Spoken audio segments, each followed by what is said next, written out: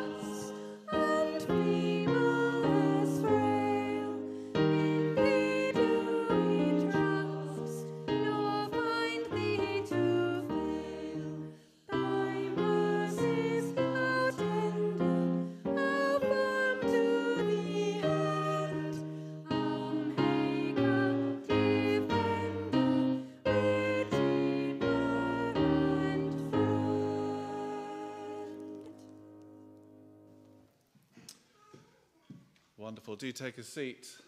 Thy mercies, how tender, firm to the end. What a great Saviour we have. Just one or two church family news for you, for your prayers and for your information. It's our AGM, or our annual church or annual parish church meeting, coming up at the end of the month, 23rd. There's a note on the news sheet, so hopefully you've got a news sheet online, but if you need a hard copy, there's one at the back. Do take one home with you. But it's coming up, so there we'll be looking over the last year, and then hopefully looking forward as well. We'll be electing our wardens, and at both centres there's a sheet if you want to nominate someone and so on. So, and today is the last day for joining the electoral roll. I'm not going to go on about that, but if you want to know what that is, it's how you become sort of an official legal member of the church and you can vote and so on and so forth. Do come and speak to me or Sue. Sue's going to wave her hand there, Sue. Thank you, Sue, about that. And PCC membership, if that's something that's on your heart, do come and chat to me or Steve at the end. But this is your final Sunday, and then we're going to close the ballot. Also, tonight is our 5 p.m. service. We do not always mention this in the morning, but we do meet at 5 o'clock at the Prescott Avenue Church Centre. You'll be very welcome to join us as we're going through Luke. And I'm going to invite Jeanette up now for a notice.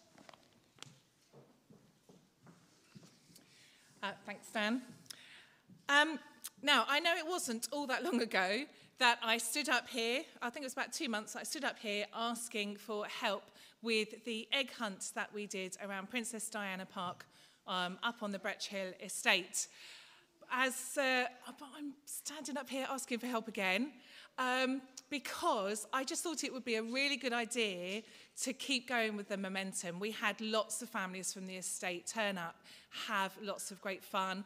They've allowed me to keep their details. So I just really wanted to do something in the summer term for the families to come along to. So we've got a park event planned with a secret agent theme. That's going to be on Saturday, the 18th of June. And we've already got lots of really exciting activities planned, but they do need people to run the different activities. Everything will be provided for you. They're really simple, but we do need people to help set up.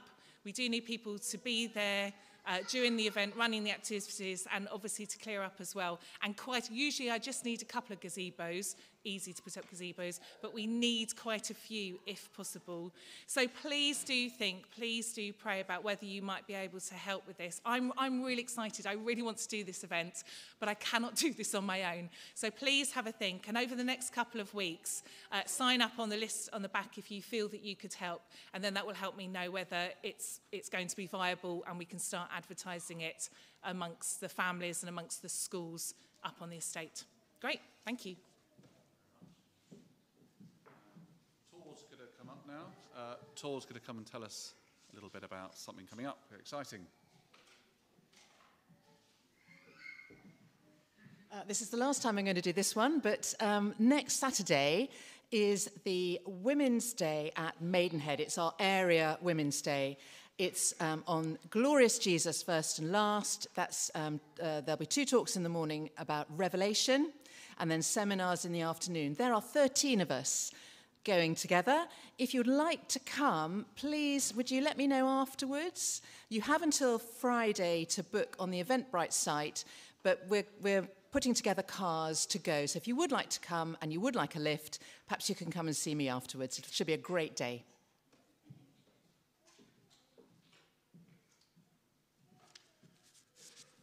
Great, I think that's enough from us. I'm going to hand over to Jeanette again. It's keeping me fit. So hopefully you will remember from last week that in Sparklight, so that's our group on a Sunday mornings for children in primary school, we have started a new theme, a new teaching theme. So we are looking at Jesus' journeys. Now, has anyone seen a signpost that might help us with a clue as to the story today? Oh, Reuben has. Okay, Reuben, can you see what it says? The wilderness. Great. Can you go to the wilderness then, please, Reuben? Oh, running to the wilderness. I'm not sure the rest of us would run to the wilderness, but there you go. Oh, we're quite low on families this morning, aren't we, actually? Samuel, would you like to go and get something from the wilderness for me, please? I'm just trying to choose people you asked last time. And Nathaniel, could you possibly go to the wilderness and collect something, please? Thank you. Oh, I was just going to ask for a mummy or daddy to go. Thank you. So there are three different things there. Yep, Samuel's got one. Samuel's got one. Great. Okay, so carry them really carefully. Just walk, just walk, just walk, just walk. Great. Okay, they're in there because they're quite daunting. Okay, so come up here.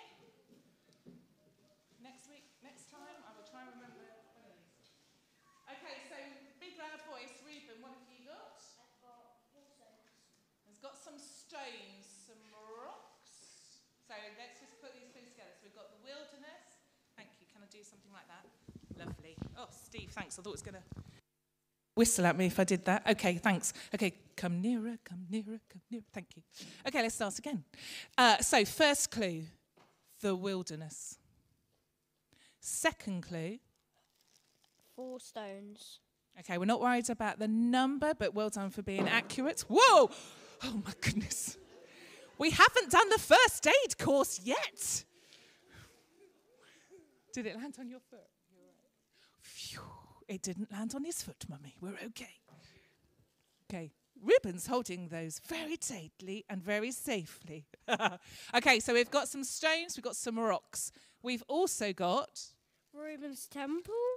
Yeah, not Reuben's temple. It's a temple that Reuben made, but we've we've got the temple. Brilliant. Samuel, you'll have to come a bit nearer.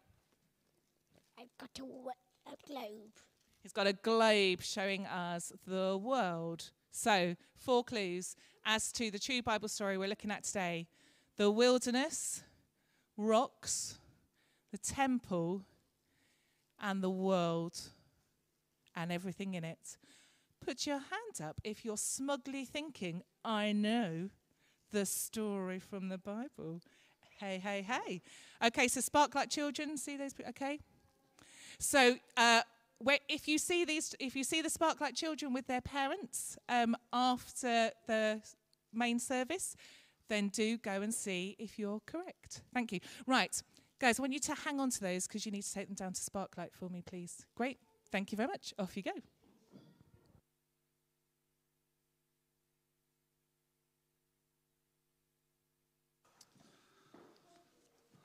That was amazing, losing a stone in 1 minute. I thought that usually we're... Thank you. I'm here all week, of course. Right, where are we? Well, when I saw the globe, when I saw the stones, the temple, I was reminded that Jesus is king of all those things, and we're going to sing a song about that. So I'm going to invite the musicians up. And Jesus, amazingly, despite being King of Kings and Lord of Lords, he wants us to come to him, to enjoy him, not just for 10 minutes or an hour, but forever. So we're going to sing, Will You Come to Jesus, and crown him as your king. That makes, please rule me, Jesus. Please be my king. Today, as I go to Sunday group, as we listen to the sermon, or whatever we're doing in the next few minutes, we want to be saying, we want to crown you. So you ready? When the music starts, you're going to stand up and sing this.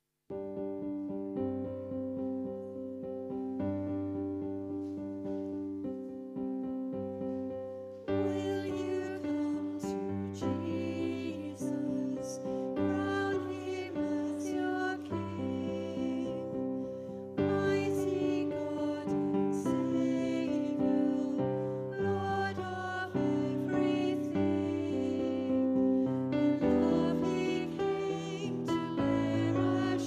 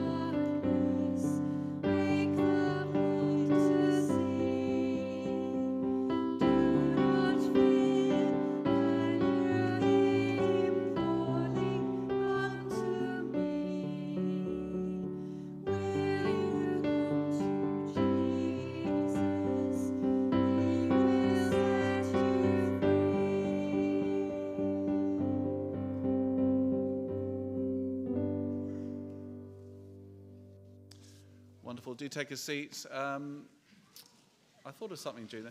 If you can't quite see the words at the front, we do have handouts of all the words that I think just on the font there, if you want to grab one. In our next slide, you'll see what's going on now. We've got creche down the side and in the hall, as well as Sparklight. Who's in Sparklight? Excellent. Oh, brilliant. Well, we're looking forward to Sparklight.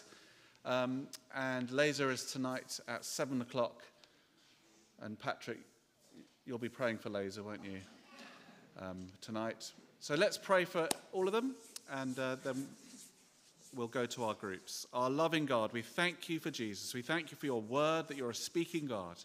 Please teach us from your word now as we go to our groups and as we stay in here in the main church. And for tonight, Lord, at Laser, we pray that you'll be growing us in love for you. And in Jesus' name we pray. Amen. So if you'd like to exit for your groups.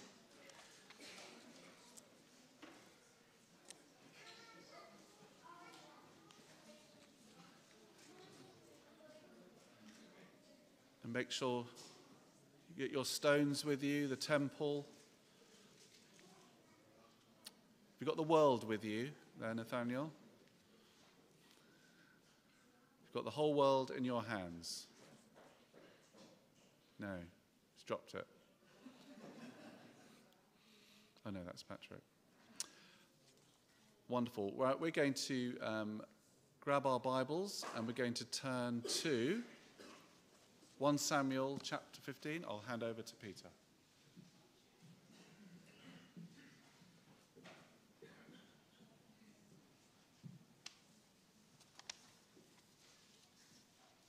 I know you would have found on page 285 of the Church Bibles, 1 Samuel chapter 15. Samuel said to Saul, I am one the Lord sent to anoint you king over his people Israel. So listen now to the message from the Lord. This is what the Lord Almighty says. I will punish the Amalekites for what they did to Israel when they waylaid them as they came out of Egypt. Now go, attack the Amalekites and totally destroy all that belongs to them. Do not spare them. Put to death men and women, children and infants, cattle and sheep, camels and donkeys. So Saul summoned the men and mustered them at Telaim, 200,000 foot soldiers and 10,000 men from Judah. Saul went to the city of Amalek and set an ambush in the ravine. Then he said to the Kenites, go away, leave the Amalekites so that I do not destroy you along with them. For you showed kindness to all the Israelites when they came up out of Egypt, so the Kenites moved away from the Amalekites. Then Saul attacked the Amalekites all the way from Havilah to Shur, near the eastern border of Egypt. He took Agag, king of the Amalekites, alive, and all his people he totally destroyed with the sword. But Saul and the army spared Agag and the best of the sheep and cattle, the fat calves and the lambs, everything that was good.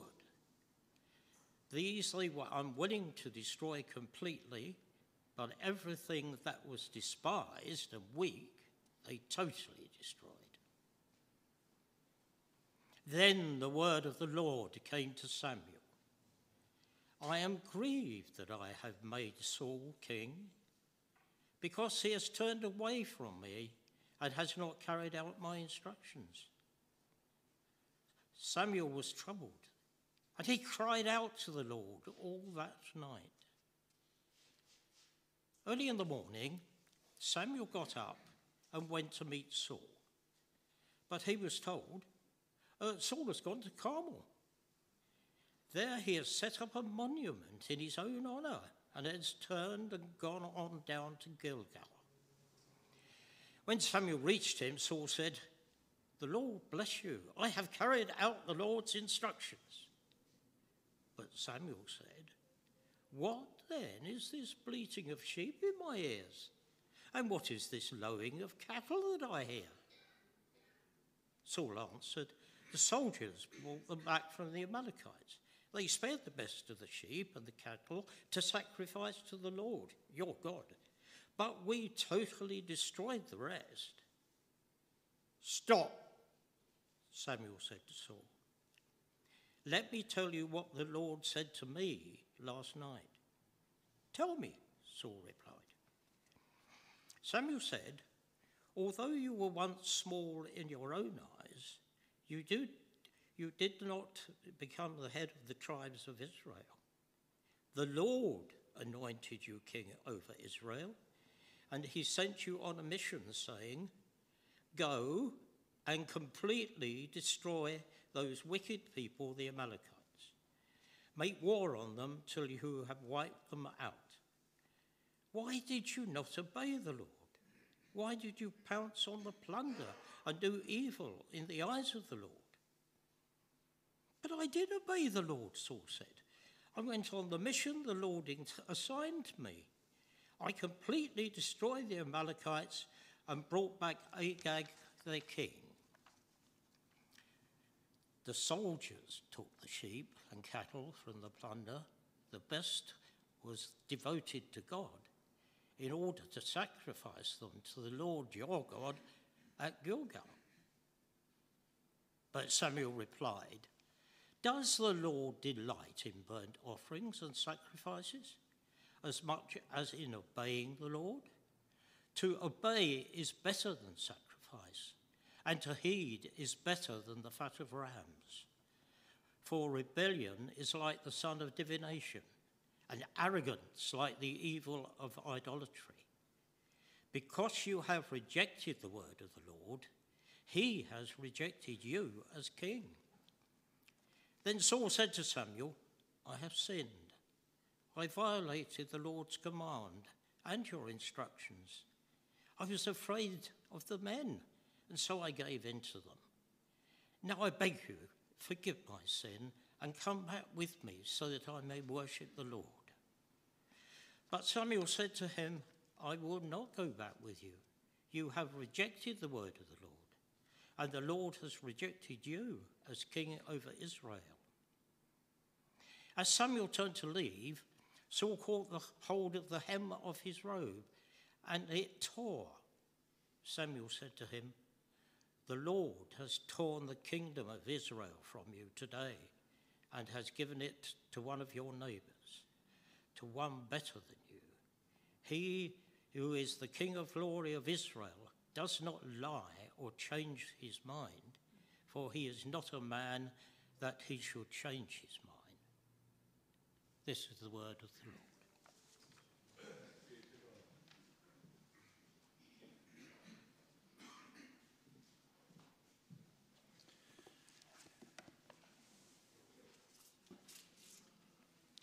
Well, it'd be great if you could keep that passage open in your Bibles in front of you. Let's pray, shall we, as we begin.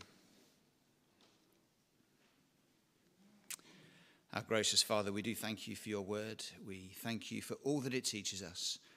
And as we look at it this morning, Father, we pray, would you lead our eyes and our hearts and our minds to the Lord Jesus, that his name may be lifted high. We pray in his precious name. Amen. Well, I don't know who you would consider to be an inspirational leader, one who is of particular interest to you. If you've been around the Church of England for any time recently, you'll know that there have been some problems arising, haven't there, with inspirational leaders, people who have led great congregations, and then something dreadful has happened. They've had a moral failure, or they've turned out to be abusers in some way. They've turned out not to be the real deal, if you like. They're not what we expected. They've been a disappointment. And we naturally follow those inspirational leaders, don't we? Even though they're flawed. And that was something that Israel was discovering the hard way. It doesn't go well when we place our trust in human leaders who so often can be disappointing, rather than the Lord God. And Saul learned, didn't he, that when God told him to do something, God meant it. Well, I'm going to unpack the passage for us this morning just under two headings. Firstly, the disappointing king. That's from verses 1 to 11. And secondly, the rejected king. Verses 12 through to the end.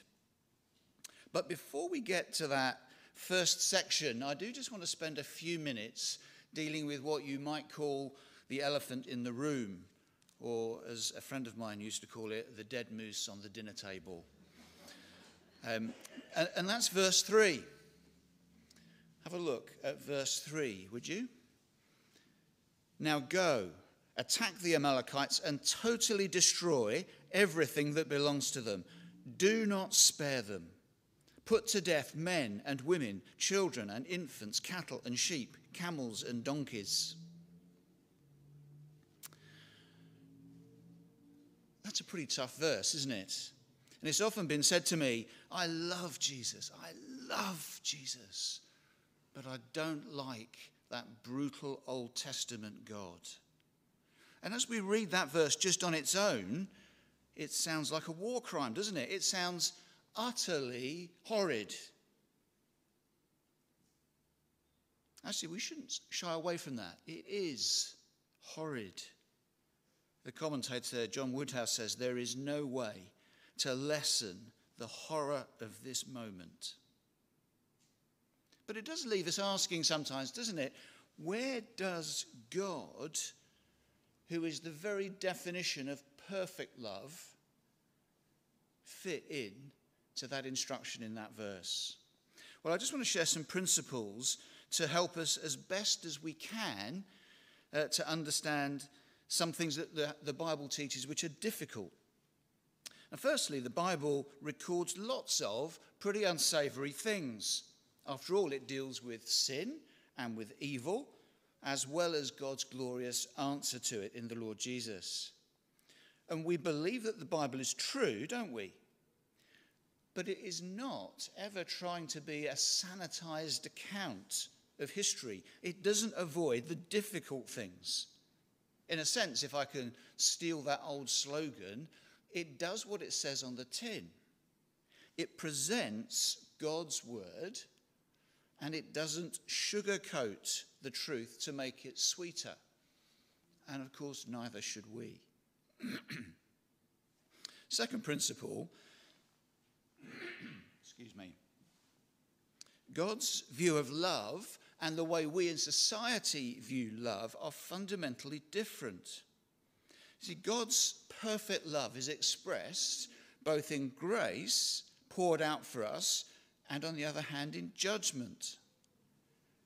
You see, God has a settled hatred of evil. He will not, in fact, he cannot tolerate it.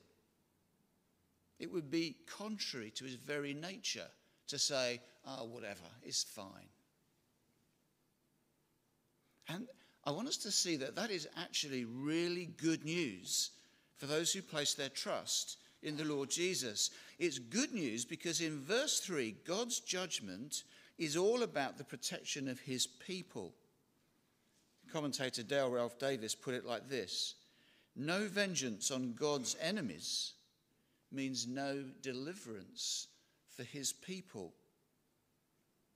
In fact, Isaiah said in chapter 61, verse 2, that he was sent to proclaim the year of the Lord's favour and the day of vengeance of our God. Why? To comfort all who mourn. Thirdly, it's good news because I'm sure you've had this experience. It's just natural within our beings to want to see justice done. We're made in God's image, after all, so our nature in certain aspects reflects his nature, albeit dimly.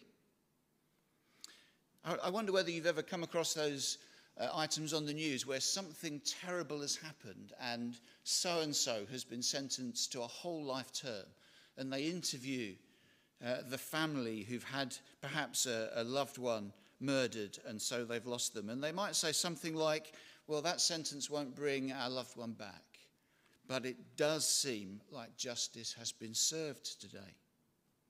Other people sometimes, maybe you've said this, I think I've probably said this at times, you see a certain sentence given and you say, well, I hope they throw away the key. It's kind of verbalizing the reality that to us as people, justice matters. Now, as Christians, when we face the wrath of God in his judgment, when we stand before him, we will do so knowing that our sin is paid for.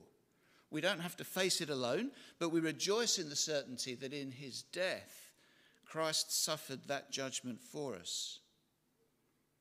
I found this phrase from Tom Wright helpful. God's wrath is God's love as experienced by the unrepentant sinner. But for the repentant sinner who turns away from sin and comes to the cross, then they are united with Christ. That's the joy of the gospel, isn't it? To be one with Christ throughout all eternity.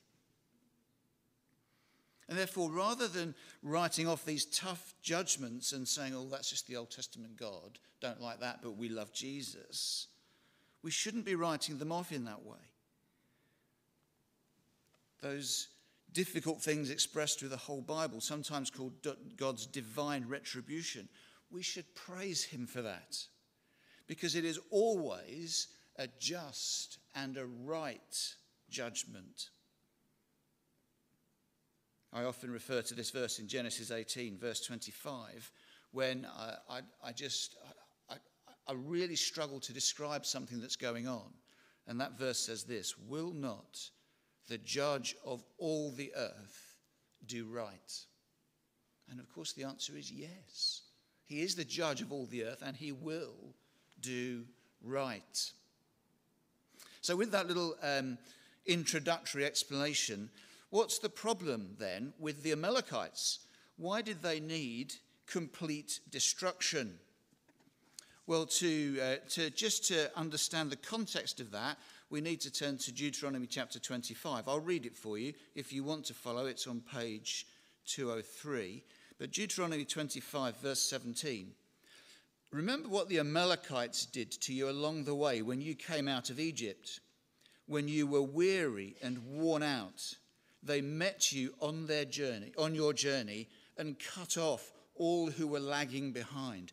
That suggests or implies the women, the children, the elderly, the less able. They had no fear of God.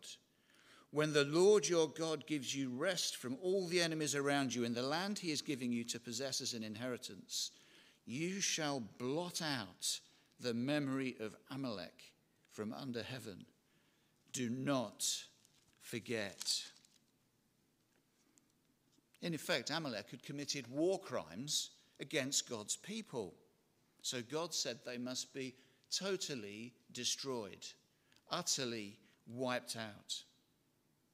And lest we think, by the way, but what about second chances? And what about the opportunity for them to repent? Well, in our chapter today, verses 18 and 32 to 33 show us that all these years later, they are still unrepentant. They are still evil. They are still set against God. So, praising God for his just and right judgment on those who stand against him. Let's look briefly at how this passage helps us to look to Jesus, the perfect King, the undisappointing King, by considering the kingship of Saul, who, as our first point, was the disappointing king. You may recall how in chapter 8, when we preached the previous section of 1 Samuel last year, the Lord graciously allowed Israel's request for a king, even though that said and implied that they were turning their back on God, the perfect king. But Israel so wanted a king. Despite all God had said to them through Samuel about what a human king would be like, they said, "We want a king over us. Then we'll be like all the other nations, with a king to lead us and go out before us and fight our battles for us." They didn't think God was enough for them. They wanted something different. And as a military tactician, Saul didn't do such a bad job, did he? He mustered an army. He set an ambush. He protected the innocent Kenites from harm. We can see that in verses 4 to 8. But Saul nevertheless didn't quite live up to expectations. He was a disappointing king. And why was he such a disappointing king? Well, notice the big but at the start of verse 9.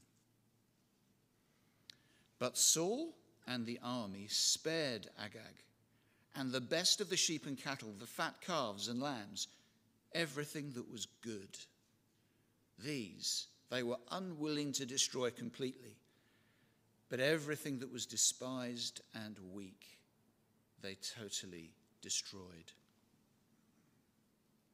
Saul didn't do all that God had told him to do, did he?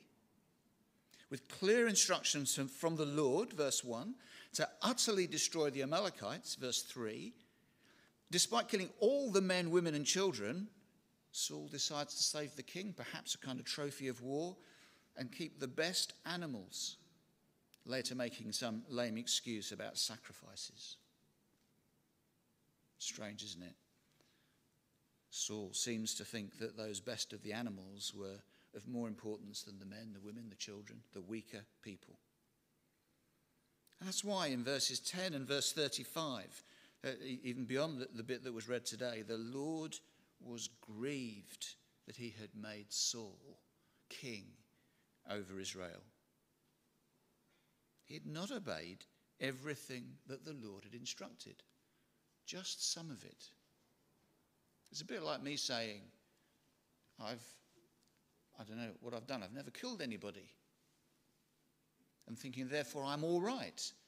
But actually, I've completely ignored God in every other respect. Saul had only done just some of what the Lord asked of him. And verse 11 gives us the reason for that grief, doesn't it? I'm grieved that I made Saul king because he has turned away from me and has not carried out my instructions. I'm sure many of you here know people that you grew up with who loved the Lord Jesus, were fervent for the Lord Jesus, and now they've turned their back. They have no interest anymore. It's a tragedy, and it grieves the Lord. The instructions were clear, weren't they? Saul knew what he had to do, but something else, says Woodhouse, had captured his attention.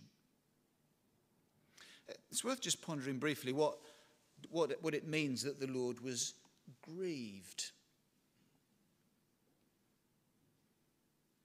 Does it mean he'd made a mistake?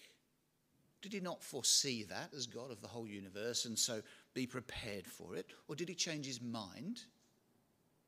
Well, verse 29 that was read at the end of our passage tells us, doesn't it, that cannot be the reason. He who is the glory of Israel does not lie or change his mind, for he is not a man that he should change his mind. But there's no contradiction here. God did regret, as the ESV puts it, making Saul king. It grieved his heart. And I think what grieved his heart was Saul's disobedience. All that had happened is exactly what God said would happen in chapter 12, verses 14 and 15. If the king and the people do not obey the voice of the Lord. That was the message back then. God is not a you win some, you lose some kind of a God. Verse 11 doesn't show us God getting upset because he failed to spot something which later thwarted his plans. I'm sure you and I have all had that at some point in life. Something happens and you kind of face slap yourself and go, God, I should have seen that coming.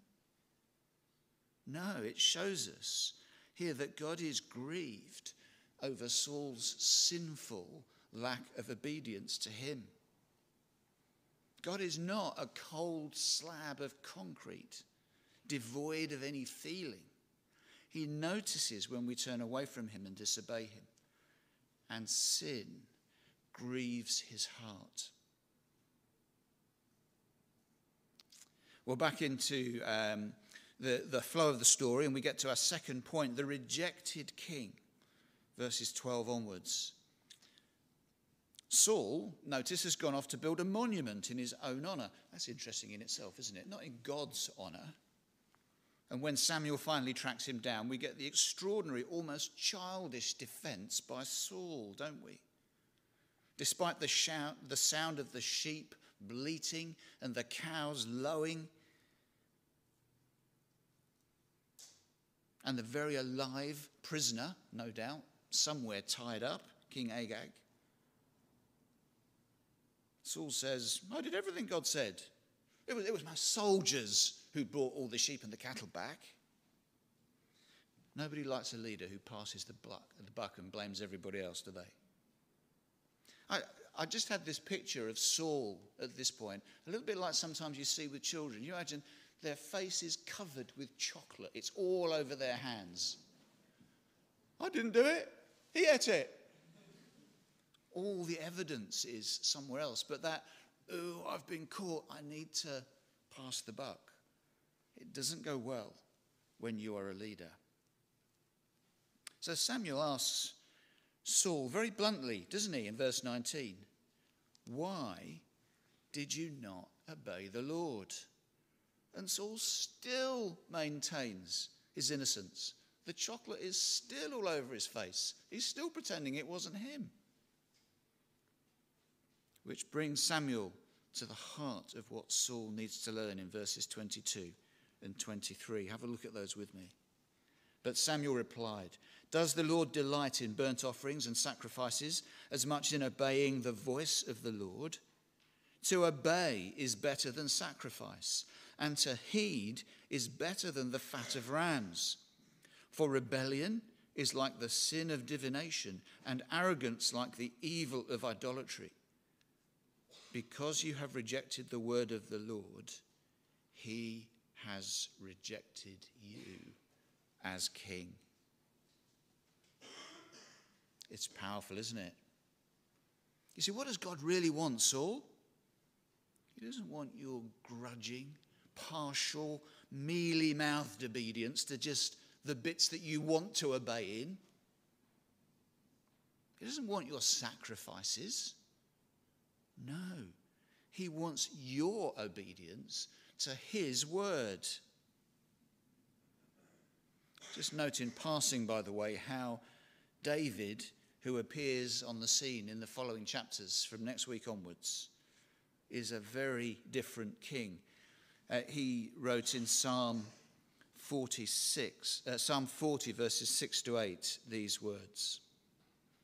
Sacrifice and offering you did not desire, but my ears you have pierced. Burnt offerings and sin offerings you did not require. Then I said, here I am. I have come. It is written about me in the scroll. I desire to do your will, O my God. Your law is within my heart. It's quite a contrast, isn't it, to this king who is coming. You see, Saul had none of that desire to do God's will. Only, it seems, to do what seemed best to him. Just as an aside, by the way, that is the deceitfulness of sin, isn't it? It tricks us into thinking, it doesn't really matter. It'll be okay. I'll just ask God to forgive me again. But I'll keep my fingers crossed while I do it. See, Samuel again summarizes the problem in verses 24 to 28, and Saul makes a play of seeking forgiveness. But Samuel reminds him, the Lord has rejected you as king. And so in his desperation, Samuel, as Samuel is walking off, Saul grabs him. No, wait, grabs hold of his gown, his robe, and it tears. And that gives Samuel the perfect illustration of what God will do. You've torn my robe. God is going to tear you away from being the king in his kingdom. And he's going to hand the kingdom over, as he says, to one better than you. Spoiler alert, that's going to be King David, just in case you can't make it next week. We can see that's referenced in chapter 28:17 if you want to check that through. And Saul makes yet another go at showing repentance after that, but it's all skin deep. It's not heartfelt. Just have a look at me at verse 30, would you, which is just after where we finished reading earlier on. Chapter 15, verse 30. Saul replied, I have sinned, but please honor me before the elders of my people and before Israel. Come back with me so that I may worship the Lord your God. But do you notice his speech is about honoring me? And he doesn't equate God with his God. No, so that I may worship your God. You see how Saul is distant from God. And the tragedy of the story of the disappointment and rejected king ends with the prophet Samuel doing the king's job and finally executing King Agag, finishing off finally the Amalekites. It's a strange dynamic, isn't it? The warrior king having his job done by God's prophet. No wonder we end this sad series of events with a reminder that the Lord was grieved that he had made Saul king over Israel. Well, it's a disappointing king who becomes a rejected king, but perhaps has much to teach us. So just in closing, what are we to learn from all of this? Well, firstly, there may be somebody here or with us or on the live stream who wouldn't yet call yourself a Christian, or you're just not sure, or maybe you're here just thinking, I want to check these things out. I haven't really bottomed it all out yet. If that's you, can I say it's great that you're here and that you're checking out what the Christian faith is all about. Keep thinking, keep exploring, and keep listening to the teaching of this passage. Because we too are called to obey God and to submit to him. But it's worth us thinking briefly about what that means. You see, it doesn't mean doing loads of stuff like Saul did. You know, he was trying to bring sacrifices. In our case, we can be tempted sometimes to think, I must obey God. I've got to do loads of stuff. I want to please him. I'm going to do lots of good deeds. I'm going to do charitable work. I'm going to donate to whatever it is. I'm going to be a good person. I'm going to serve on my town council. I'm going to do coffee after church. I'm going to cut the grass at church. I'm going to help give to the poor. Of course, these are all good things to do, but they can never, can they, make us right with God? We could never do enough to make ourselves right with God. Instead, first and foremost, obeying God means submitting yourself to Jesus Christ, the one who has been obedient, if you like. He's done all the obedience that's needed on our behalf in going to the cross. So your obedience to him means benefiting from his obedience and relying on his grace and not your own. As Saul discovered, not obeying God is foolishness in the extreme, isn't it? He was rejected. And if we continually, in this day and age, reject coming to the Lord Jesus as our Saviour, if we refuse to repent and come to him, we will face that rejection too one day when God judges all the earth. So can I encourage you, if you're not yet sure about all these things, please don't reject the offer of Jesus. Come to him at the cross. The consequences of rejecting him are eternal. Let me invite you, if you haven't already, to trust in the Lord Jesus. Submit to him. And if you'd like help with that, if you're not quite sure still, you've got questions, that's fine. Do come and have a chat to me afterwards, or chat to Dan afterwards. We'd love to talk more with you. And secondly, for those of us here this morning who are Christians, what does it teach us? Well, it's good to remember, isn't it, that Saul made a show of obedience. He did some of what God said, but then justified himself with feeble excuses and blaming others for the bits of his disobedience. So what does obedience look like? Well, as we've already said, it's not about activity. It's not about us bringing burnt offerings and sacrifices. He wants us to listen to him and obey him in all things. In other words, he wants our hearts. He doesn't want our mealy-mouthed second best. So don't fall for the deceitfulness of sin. That kind of niggling away, that little word in your head that says, don't worry, God won't mind if I, whatever it is, fiddle my expenses. It'll be okay. He won't mind if I go along with that foul-mouthed gossip behind someone's back at school. Or perhaps for you guys in laser, he won't mind if I cheat a bit at my exam. It will be good to get ahead a little bit. He won't mind if I look at pornography. It's not really doing any harm, is it? It is, by the way. Jesus won't really mind if I get drunk with my mates, or if I do drugs, or if I sleep with somebody I'm not married to. You get the picture. There's a whole range of other things you'll know, the ones that apply to you. Don't let the devil suck you into the idea that God is not bothered about sin. It grieves his heart. And anything else that says that sin is okay is a lie. Instead, let us humbly acknowledge that sometimes, like Saul, we have been superficial in our obedience to him and perhaps tried to cover it up and put on a good show. Well, we have a perfect opportunity in a few minutes as we come to the Lord's table, don't we? To bring our confession to him of those times when we've put him as second to other things, or possibly third or fourth or whatever. We come to the table, to the Lord's Supper here, joyfully but humbly, with open hands and open hearts, to receive from the Lord Jesus the blessings that he abundantly pours into our hearts through his Spirit. And I pray that as we gather around his table, that will give us the strength to trust him in all things, feeding on him in our hearts by faith and with great thanksgiving. Amen.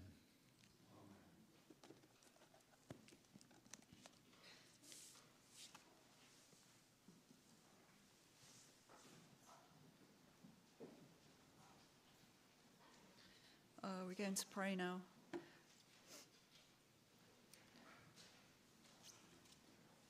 Heavenly Father, we are so often like Saul, disregarding your word when it suits us. We can be so fearful of what others will say or do that we fail to stand up for the truth and turn instead towards sinful, disobedient behaviours. We pretend our behaviour is okay, blame others, or we try to justify our actions. Thank you, Lord, that even when we are tempted in these ways, you have promised to forgive us if we are trusting in the death of your only Son, Jesus, who took on the punishment we deserve for each and every time that we turn away from you to satisfy our own desires. And so I pray that Christ may dwell in our hearts through faith, being rooted and established in love, so that we will have the power to grasp how wide and long and high and deep is the love of Christ and the mercy of his Father. Lord, in your mercy, hear our prayers. Heavenly Father, we thank you for our church family, a body of people that supports and builds one another up to the glory of Christ. Thank you for the people that invite others for coffee or for lunch, for the many volunteers that ensure we have music and many, many events, as well as ensuring that we are safe and cared for. Thank you for the people that look out for newcomers, welcoming them and making sure that they are looked after, or the people that pray for one another or make an effort to speak to somebody new. Thank you, Lord, that we are a church family that looks like a family. Heavenly Father, thank you for our amazing staff team who are faithful to the gospel, working tirelessly for the sake of the gospel and faithful to that gospel. We ask for your protection over them and over their families. We pray that they would continue to serve you to the glory of your name. Lord, we thank you too for those who lead us in many ways, whether through the PCC or as a Bible study leader. Again, we ask that you would keep them faithful to the truth of your word as they serve their brothers and sisters in Christ. Lord, in your mercy, hear our prayers. Heavenly Father, we pray for Alex Keane as he finishes up some final exams in preparation for his ordination. We pray especially for Alex and his family as they prepare to move to Tamworth at the end of the month in order for Alex to serve at the Peel group of churches there. We pray that the girls would make great new friends that will help them to feel welcome and well settled. We pray too that all of the practicalities of moving would go smoothly, including school applications for them. And above all, we pray that Alex would be a blessing in his new church, standing firm for the sake of the gospel. I'm going to use the words of Psalm 55 to pray for Ukraine. Listen to my prayer, O God. Do not ignore my plea. Hear me and answer me. My thoughts trouble me, and I am distraught because of what my enemy is saying, because of the threats of the wicked, for they bring down suffering on me and assail me in their anger. My heart is in anguish within me. The terrors of death have fallen on me. Fear and trembling have beset me. Horror has overwhelmed me. I said, oh, that I had the wings of a dove. I would fly away and be at rest. I would flee far away and stay in the desert. I would hurry to my place of shelter, far from the tempest and storm. Lord, confuse the wicked, confound their words, for I see violence and strife in the city. Day and night they prowl about on its walls. Malice and abuse are within it. Destructive forces are at work in the city. Threats and lies never leave its streets. If an enemy were insulting me, I would endure it. If a foe were rising against me, I could hide. But it is you, a man like myself, my companion, my close friend, with whom I once enjoyed sweet fellowship at the house of God as we walked about amongst the worshippers. Let death take my enemies by surprise. Let them go down alive to the realm of the dead, for evil finds lodging among them. As for me, I call to the Lord, and the Lord saves me. Evening, morning, and noon, I cry out in distress, and he hears my voice. He rescues me unharmed from the battle waged against me. Even though many oppose me, God, who is enthroned from of old, who does not change, he will hear them and humble them, because they have no fear of God. My companion attacks his friends. He violates his covenant. His talk is smooth as butter, yet war is in his heart. His words are more soothing than oil, yet they are drawn swords. Cast your cares on the Lord, and he will sustain you. He will never let the righteous be shaken. But you, God, will bring down the wicked into the pit of decay. The bloodthirsty and deceitful will not live out half their days. But as for me, I trust in you. Merciful Father, Accept these prayers for the sake of your Son, our Saviour, Jesus Christ. Amen. We'll now say the Lord's Prayer together. Our Father in heaven, hallowed be your name. Your kingdom come, your will be done, on earth as in heaven. Give us today our daily bread.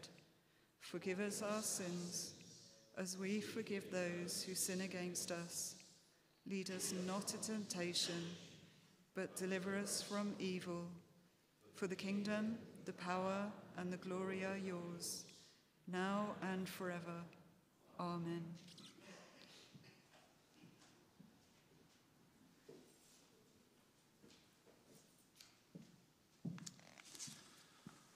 Praise God. We're going to sing again. Saul was a disappointing king. Jesus is our perfectly obedient king. And he deserves our immortal honours, to honour him eternally. And as sinners, the best thing we can do is that our souls, our love would praise him more. So we're going to sing this wonderful song of victory, of giving our hearts to him. Starts. Do please stand.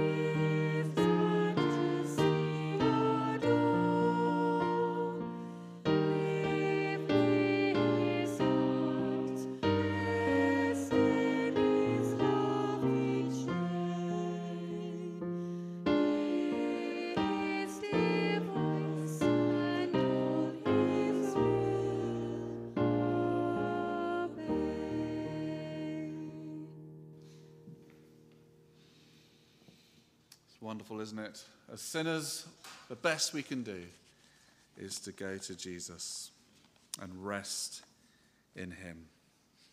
Well, we'll remain standing and we're going to join in our statement of faith, the creed, to encourage one another and to pledge ourselves again to Jesus. So together, we believe in God the Father, from whom grace and peace proceed, whom we serve with our whole heart. We believe in Jesus Christ as to his humanity, born a descendant of David. We believe in the Holy Spirit, by whose power Jesus was declared to be the Son of God through his resurrection from the dead. We believe in Almighty God, Father, Son, and Holy Spirit. Amen. So be it. Do take a seat. It's time to go and I think the children now come to us, but it's time for the groups to come back to us. And as they are, why don't we just, before we join in our confession, we're going to just chat to one another, perhaps something you've picked up from the sermon. But a couple of minutes of chat, and then I'll bring you back to order in a moment.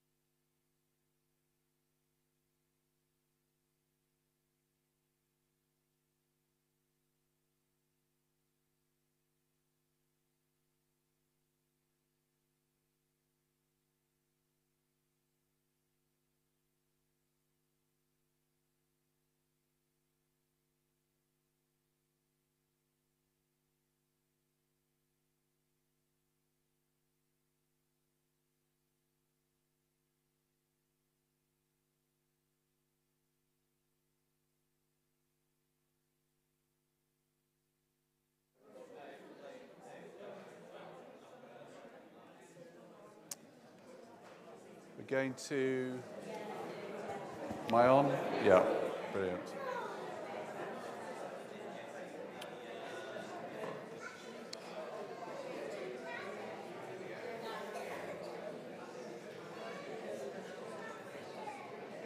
I think we're going to draw our conversations to a close. And we're going to come to a time of confession. The Bible says if we say that we are without sin, we deceive ourselves and the truth is not in us. But if we admit our sins and say sorry to God for them, God is faithful and just and will forgive us our sins and cleanse us from every kind of wrong.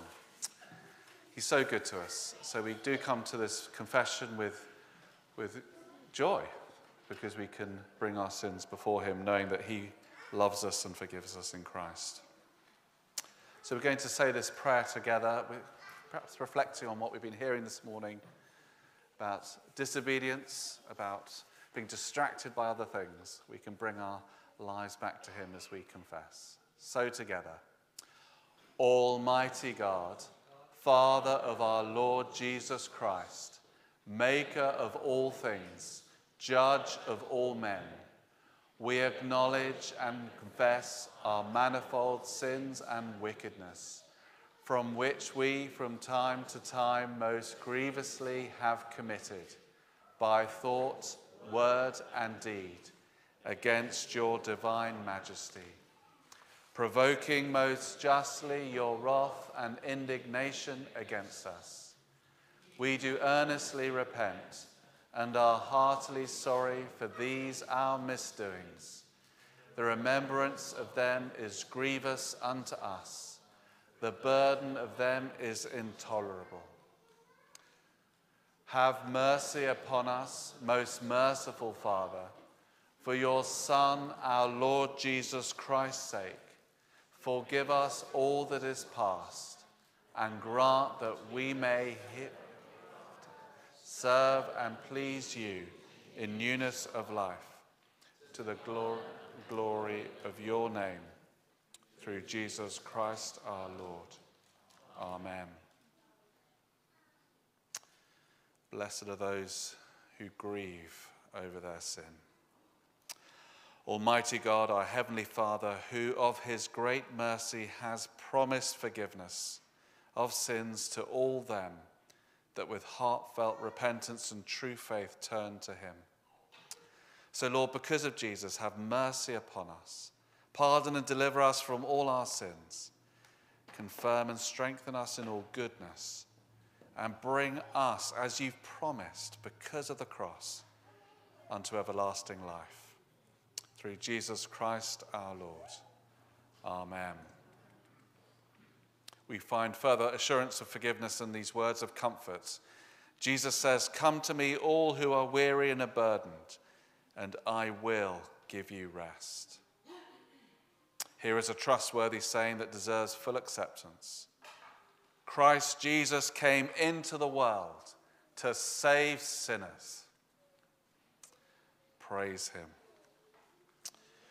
Well, all are welcome at the Lord's table if you're in a right relationship with the Lord Jesus. If you're unsure, just come up and keep your hands by your side. We'd love to pray for you. And do tell us if you want a non-alcoholic and if gluten-free is, and you might need to remind me as we come round. There'll be a glass per household as usual, and the steward will come and fill enough wine for whether it's one person in the household or more.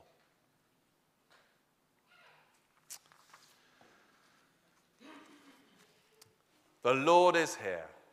His Spirit is with us. Lift our hearts to the Lord. We lift them to the Lord.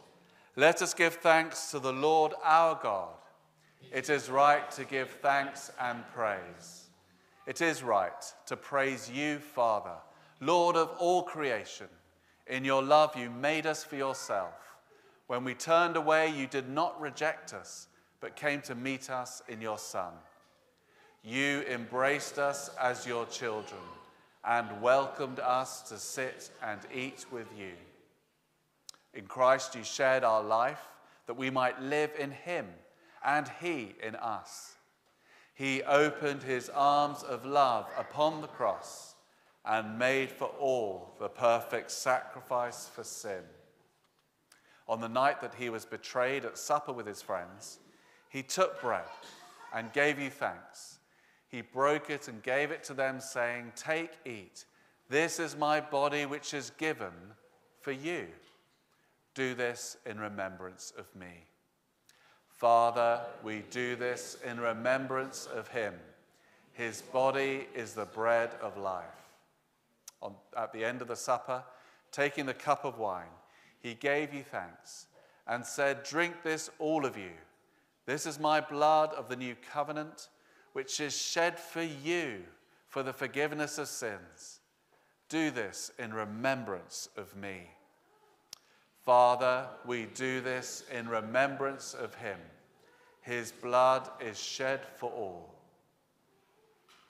as we proclaim his death and celebrate his rising in glory. Send your Holy Spirit upon us again, that this bread and this wine may be to us the body and the blood of your dear Son. As we eat and drink these holy gifts, make us one in Christ our risen Lord. With your whole church throughout the world, we offer you a sacrifice of praise, lifting our voice to join the eternal song of heaven.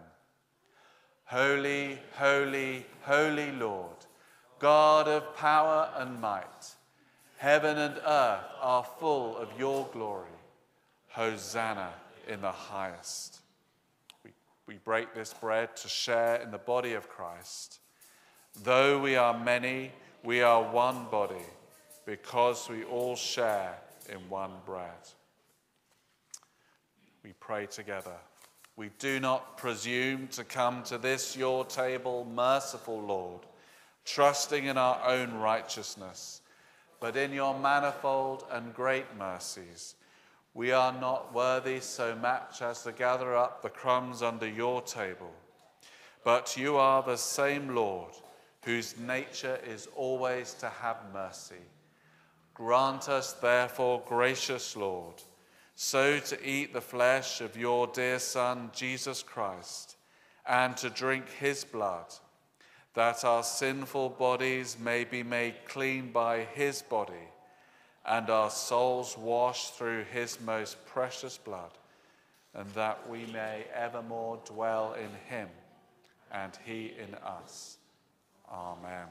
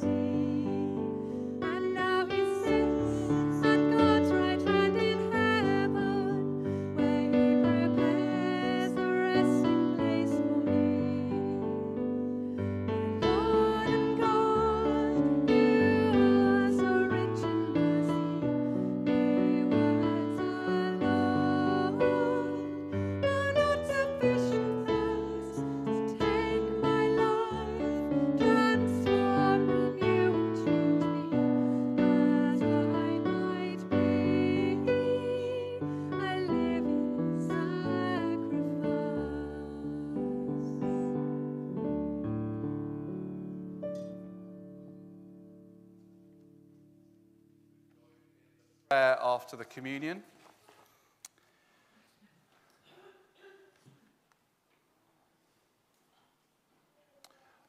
We pray together.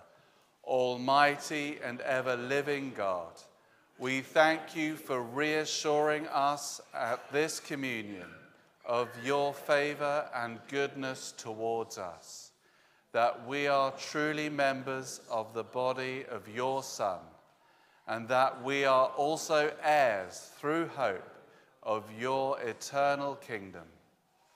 We humbly beg you, Heavenly Father, to keep us as faithful members of your church and to strengthen us by your Spirit, so that we may fulfill those good works which you have prepared for us to do.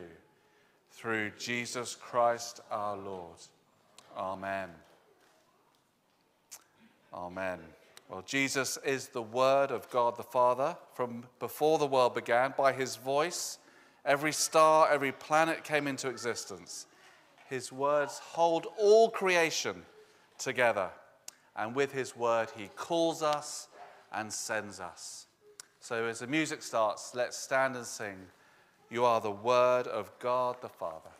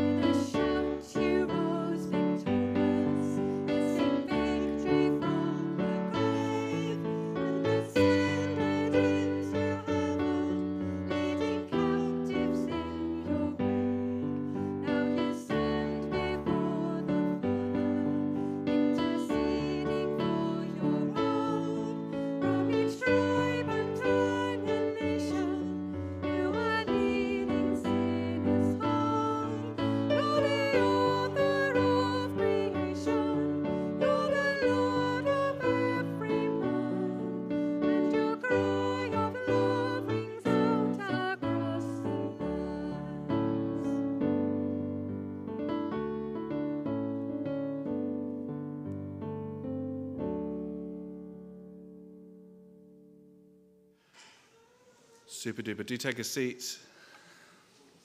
Jesus is the Word, and by his word, all creation is held together. And we will mess up, won't we? We will do a Saul. We will be disobedient, even this week. We will mess up, but we can come to Jesus who has obeyed on our behalf perfectly and rest in him. We praise him for that. Let's bow our heads. Father God, thank you so much for this morning. We thank you for what we've been learning in our groups. We thank you for what we've been learning in here about Jesus as our true King.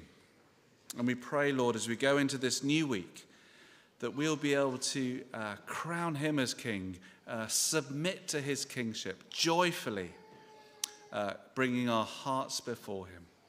Lord, use us, we pray, to the glory of your name. Send us in Jesus. And we pray it all for his glory. Amen. And the peace of God, which passes all understanding, keep your hearts and minds in the knowledge and love of God and of his Son, Jesus Christ our Lord. And the blessing of God Almighty, the Father, the Son, and the Holy Spirit, be with you now and remain with you always. Amen. Do join us for coffee, tea, a selection of biscuits. Do rejoice, there's a heater ready to be installed this week. And do congratulate Yvonne Shadbolt, who's 90. He's just turned 90, and I just spotted she's with us. We'll give her the bumps after coffee. Go in peace to love and serve the Lord. In the name of Christ. Amen.